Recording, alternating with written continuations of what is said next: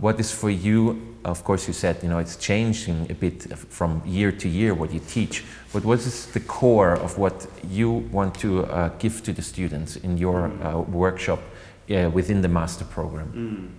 Yeah, I said it's different from year to year because under this headline, editing and publishing, I'm looking for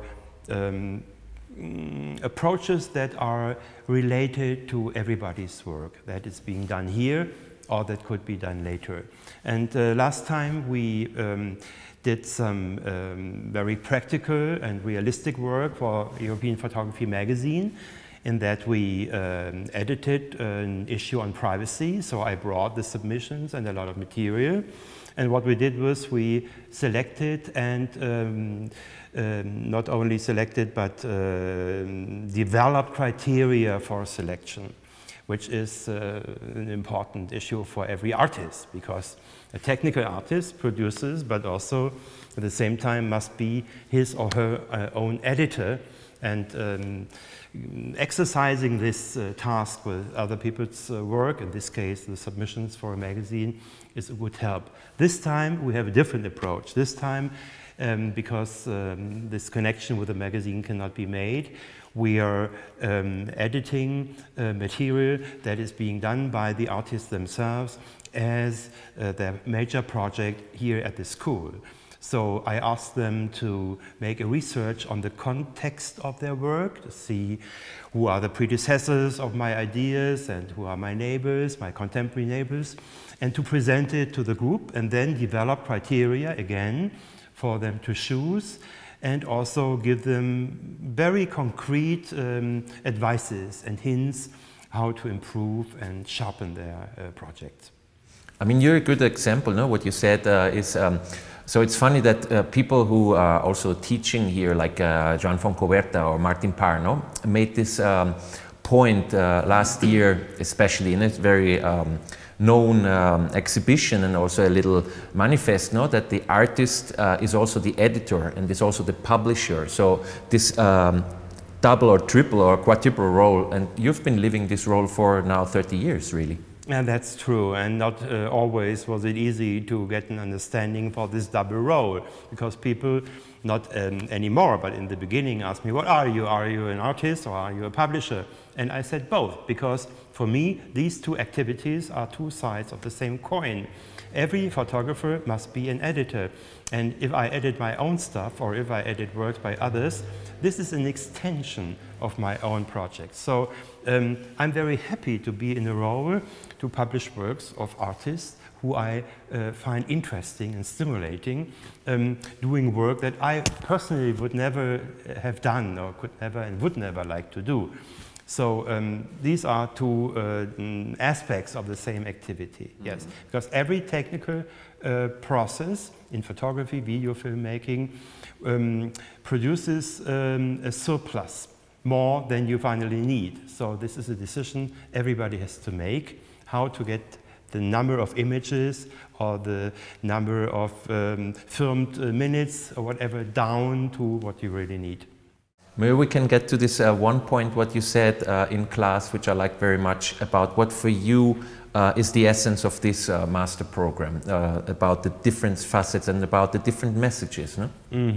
Well, we spoke about the traditional role of an art school and this kind of institution, which is modern and which is a place to bring people who already have an education in the arts to get another kind of input.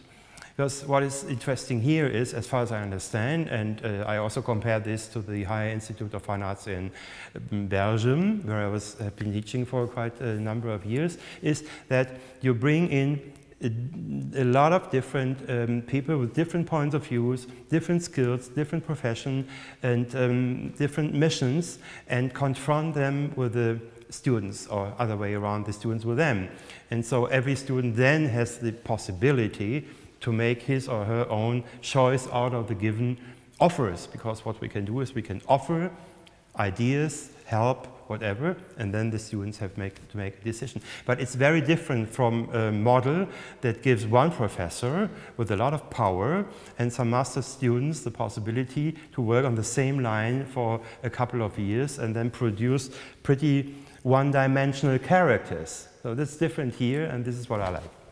Yeah, and that's also what we like, no? And the final projects, they're a part of this strategy also, no? To have like this very broadness, no? You've seen a few ones now, only 3 or 4, but maybe you can also talk about this kind of differences in their approach, no? What they produce now. Mm-hmm. Well, we find it in 2 dimensions. We find it on different levels of, let's say, quality and achievedness, and also different approaches, different aspects of work. So we find, let's say, the typical classical photographic approach.